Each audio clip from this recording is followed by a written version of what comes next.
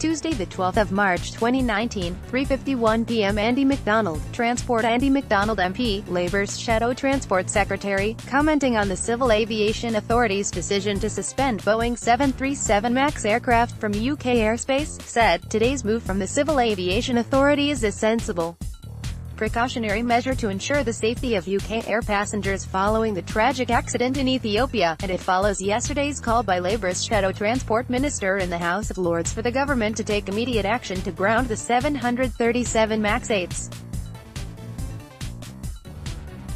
Two incidents within 5 months involving this particular aircraft is clearly a concern, and we await further information on the flight data recorder."